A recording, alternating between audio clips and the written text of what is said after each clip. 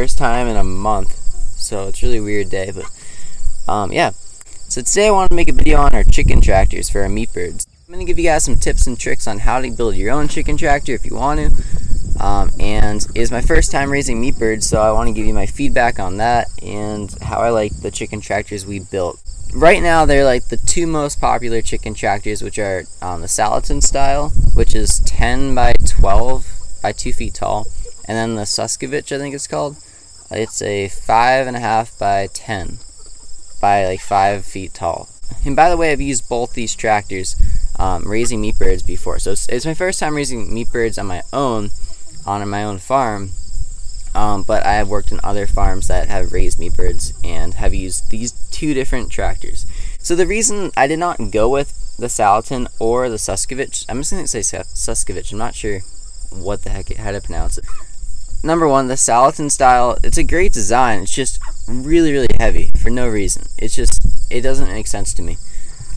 So it's just a pain to move, and you can't see when you're pulling it, you can't see the back where the chickens are. So if you're pulling it and you run over a leg, you're just going to keep going. That chicken's just going to break a leg or a wing. It's not good. Or even its neck. I've had that happen. So yeah, that's why I did not go with the Salatin style, because I didn't really like that version because of those reasons. But then the Suscovich, or whatever the heck it's called, it's a great design. I love it.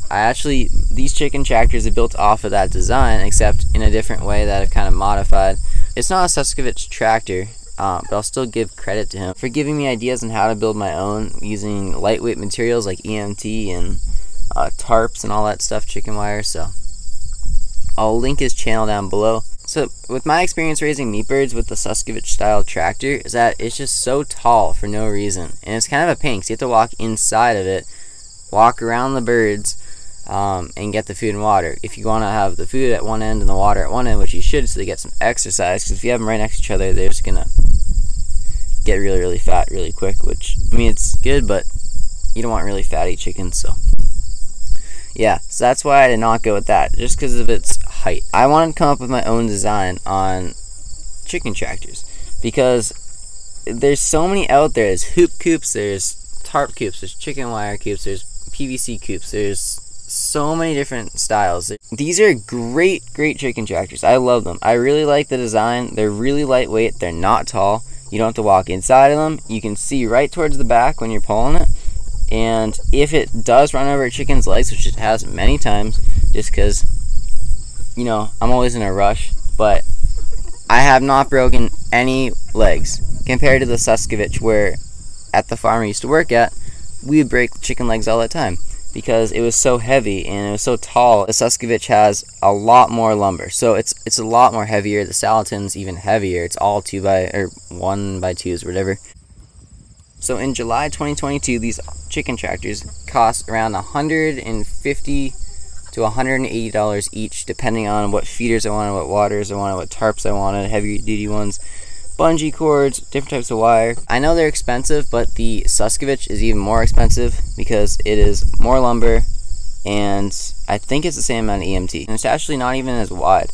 So it's more expensive to do a Suscovich than this, and you have to pay for the directions. For this video, you guys don't have to pay anything. I'm just giving you guys my idea and showing you how I built these, so you can do what I wanted to do, which is find a great chicken tractor that works perfect for your backyard chicken. And yeah. So the main frame is 6 by 10, made out of 2 by 4s. They're hemlock, so they don't rot like pine, and they're bug resistant, so I'm not gonna have any issues with ants or beetles eating away my chicken tractor frame. So that's the bottom frame.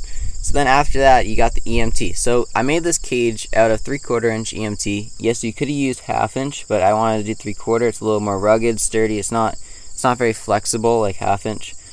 So 3/4 is the type of conduit I used. And yes, it's electrical conduit. EMT is electrical metallic tubing, I think. I used to be an electrician, so I use this a lot. And it's great material. It's very strong. It's easy to bend. You can weld it. It's galvanized, so it doesn't rust. And yes, at this time it is very expensive, but I think I got it for like $14 for one 10-foot stick, which is, That's pretty expensive. That's crazy. And for each chicken tractor, you need 7 3/4 inch by 10-foot EMT sticks. That's how many I use per chicken tractor, and it seemed to work great. And the doors are secured to the frame with hinges, which are welded to the EMT. So they're not bolted, they're welded. They're very, very strong, and they're not going to rip off, trust me. And the whole entire chicken tractor is wrapped with 1-inch chicken wire. I forget what gauge. I think it's 14 or 16 gauge. But it's just your standard chicken wire. It works fine. It's stapled to the M-lock. The only thing I would change about that, instead of stapling it, is I would pinch it with some wood. So I put the wire on top of the 2x4. So 2x4 wire, and then pinch it with some, I don't know, like 1x2s or 1x1s. And lastly, the doors with the tarps on them are secured with a bungee cord, because the wind will blow the door open with the tarp on it. But we have a door with a tarp, so the feeder can go underneath, so it doesn't get rained on, because you don't want your food getting wet. And then the door with the screen is where the waters go. So again, that's easy. Just you see that door with the screen, okay, water's there. The door with the tarp, the food's right there. I have a little bit more shade than sunlight on this chicken tractor, because they prefer the shade a lot more. But we live on a mountain, so when the sun rises, it rises right with the bottom of the chicken tractor. So they get, I mean, it's beautiful. This is the worst day to film this video because it just poured out. It is so like dark out and cloudy and windy.